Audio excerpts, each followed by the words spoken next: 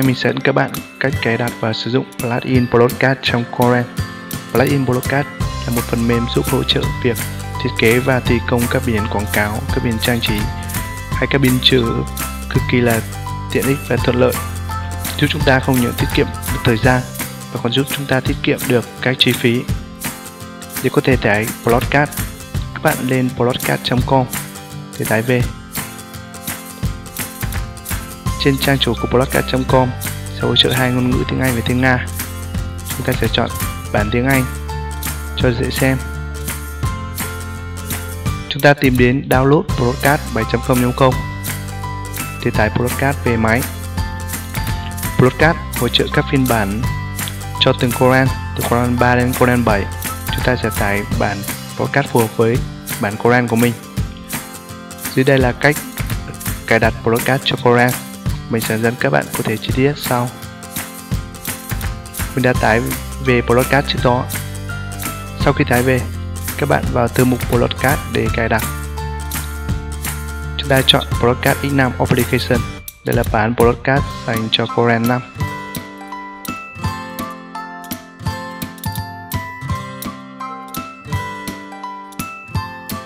Trong khi chờ đợi, chúng ta sẽ xem qua trang chủ của PlotCalc. PlotCalc có rất nhiều chức năng hữu ích, nhưng để có thể sử dụng tất cả chức năng này, chúng ta cần phải trả phí. Đây là các mức giá PlotCalc đã đưa ra để có thể sử dụng hết những chức năng này. Một tháng là 2,99 đô, một năm 29 đô, và để sử dụng vĩnh viễn 99 đô. Bên trái chính là PlotCalc Function, đó chính là các chức năng. Mục sử dụng, và đây là mục hỗ trợ của PlotCalc.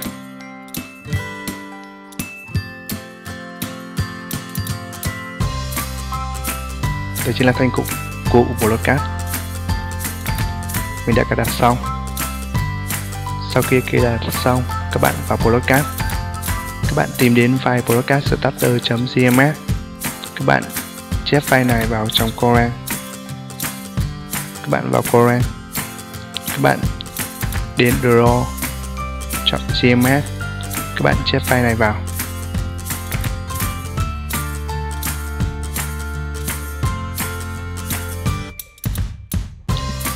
Sau khi chép xong, ở Corel lên để kích hoạt và sử dụng PlotCalc.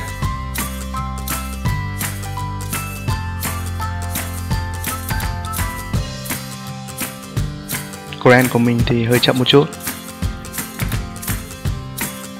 do mình cũng cài khá là nhiều phần mềm.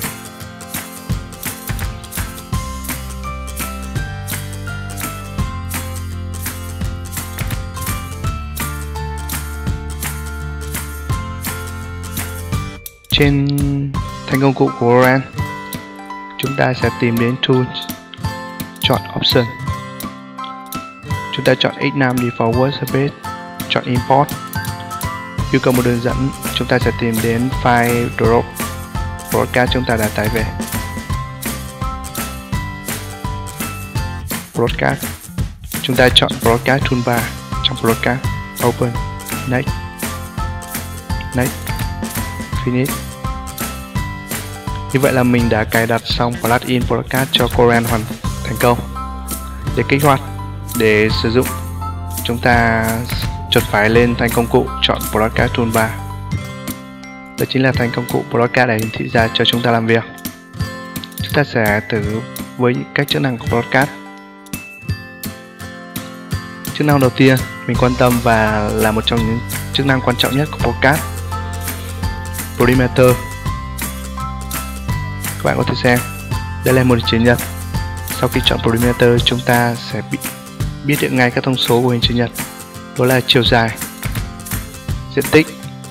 Ngoài ra thì dưới đây là chức năng khá thú vị của PlotCalc, đó là tính giá tiền, Price for a meter, tính giá tiền cho mỗi mét, chiết khấu hoặc giảm giá, và cuối cùng là giá cuối cùng, tính toán chi phí cho tấm vật liệu. Với một hình chữ nhật thì chúng ta dễ dàng tìm được diện tích và chiều dài của nó, nhưng với một hình bất kỳ thì việc tìm kiếm đó thì sẽ khá khó khăn. và phức tạp. Nhưng với Polymeter thì chúng ta có ngay, đấy chính là chiều dài đường cong của cái hình này, diện tích. Khá là nhanh và cực kỳ hữu ích giúp chúng ta tiết kiệm được thời gian. Sau chức năng Polymeter, chúng ta sẽ tới với chức năng Plot. Đây là một số hình bất kỳ, hình vẽ cho ví dụ các khuôn mẫu, và chúng ta thường làm để cắt trên các mẫu vật liệu.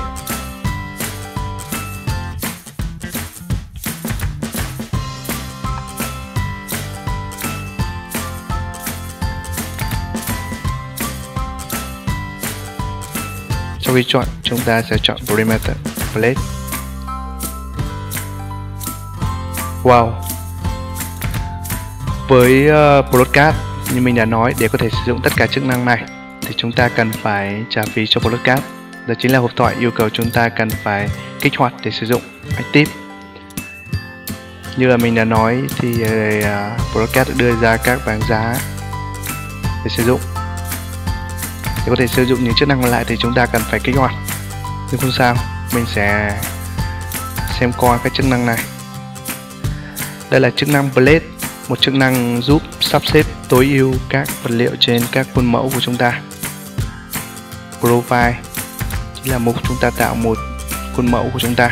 PlotCalc thì đưa ra một các mẫu có sẵn. Đây là mình sẽ chọn một mẫu khác. Giả sử ở đây là mình có chiều rộng là 600. Đây là ô chiều dài 400. Tiếp theo ở dưới mục này là mục chia mẫu chúng ta có sẵn. Ở đây là 600 chia 300 là mình sẽ chia 4 ra, chia đôi chiều rộng và chia đôi chiều ngang. Đây giả sử mình đã chia thành 2 phần. Ở đây mình sẽ chia làm 4 phần đi. 600 chia cho 2 300. Tiếp tục ở mục này chính là khoảng cách giữa các khuôn chúng ta định hình sẵn. Như tấm này thì chúng ta sẽ chia thành 4.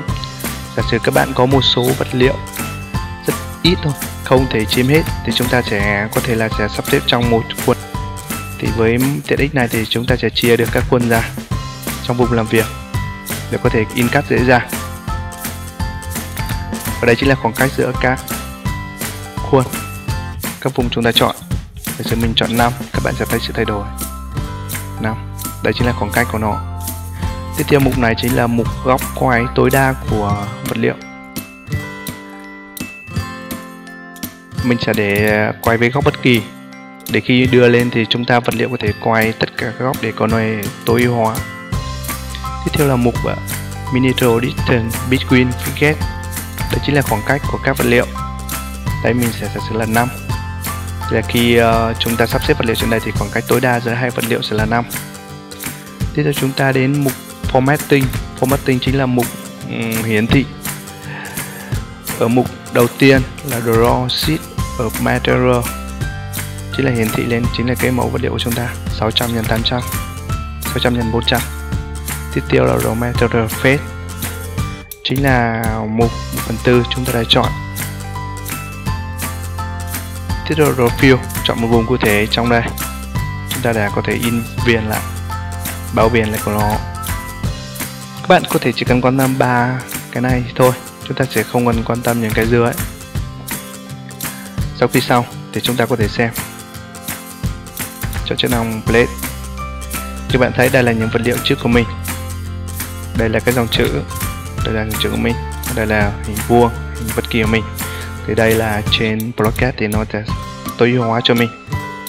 Chúng ta có thể xem trước ở đây. Còn đây là chính là nút OK. Nhưng các bạn thấy chúng ta không thể click vào do chưa kích hoạt nên không thể sử dụng được chức năng này.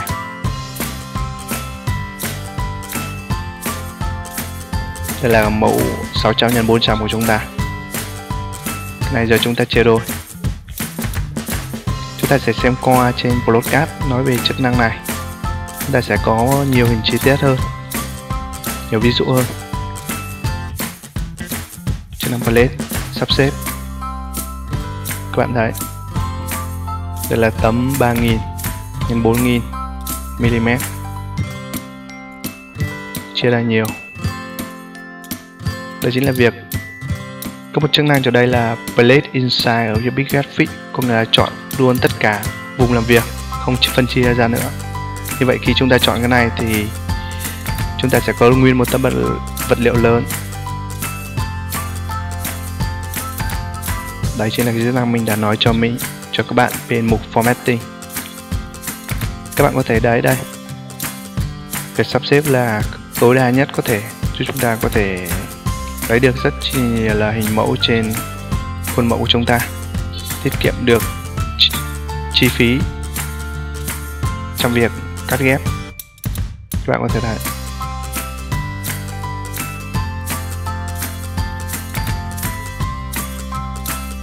sau khi sắp xếp và tối ưu hóa thì chúng ta có thể in ra và từ đó là có thể cắt được.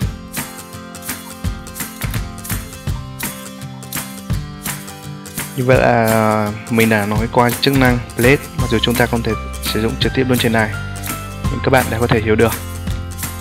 Đây chính là cutting, mục in the máy in.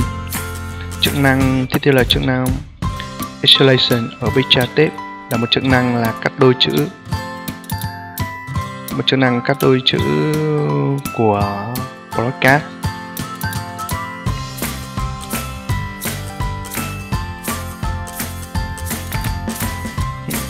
Mình quên, chúng ta vẫn chưa có thể sử dụng được chức năng này. Chúng ta lại chỉ có thể lên trên website của PlotCalc để xem chúng. Đây chức năng ngôi sao chúng ta thấy.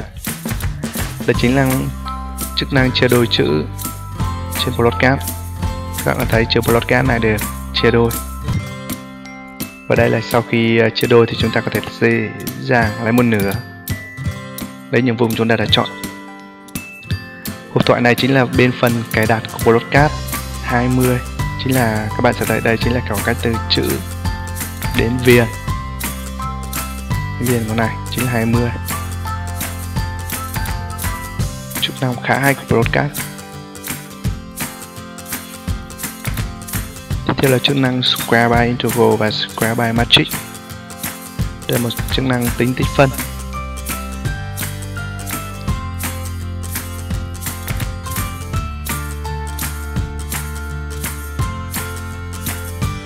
Chúng ta có thể xem.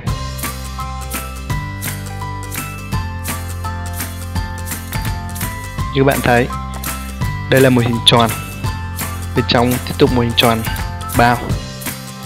Sau khi chọn Square by Matrix, Square by Interval, chúng ta sẽ có một trong hai hộp thoại này. Khi chọn Show my biggest square, đây chính là diện tích của hình tròn này. The square of general rectangle chính là, các bạn có thể đây chính là diện tích của cả một cái hình chữ nhật. Ở đây là hình tròn thì sẽ là hình vuông bao với cái hình tròn này. Các bạn sẽ để ý xem. Đây, nếu mà vừa rồi thì chúng ta sẽ tính được diện tích hình bao của cái này. Giả sử đây là hình elip thì sẽ là hình chữ nhật.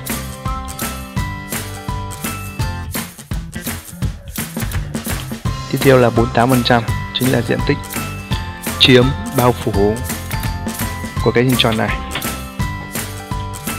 Tiếp theo là Square by Interval. Đây vẫn tiếp tục là diện tích của hình tròn. Đây là diện tích phía ngoài. Diện tích của hình tròn bên ngoài. Diện tích hình tròn bên trong. Diện tích của hình bao, hình chữ nhật bao quanh. Phần trăm chiếm dụng.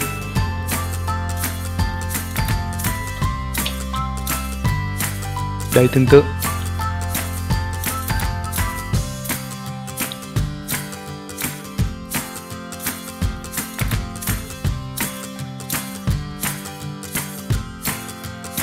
Tiếp theo là chức năng Stream A3, A4, A5.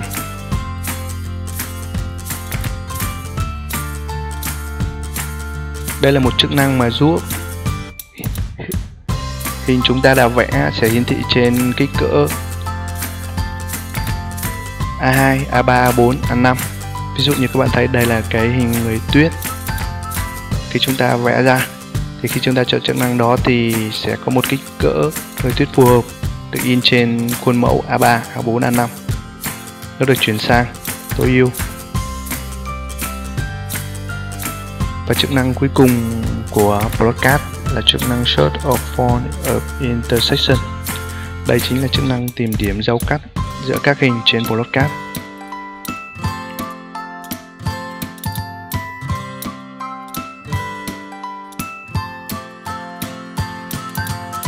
Đây như các bạn thấy, đây chức năng cuối cùng. Đây là một hình vuông và đây là một hình tròn. Sau khi chọn chức năng này thì chúng ta sẽ có thể tìm được các điểm giao cắt của hai hình. Như vậy là với tính năng này thì cũng rất chi là tiện ích trong việc thiết kế hay thi công, khi chúng ta có thể tìm được tiếp nối giữa các miếng vật liệu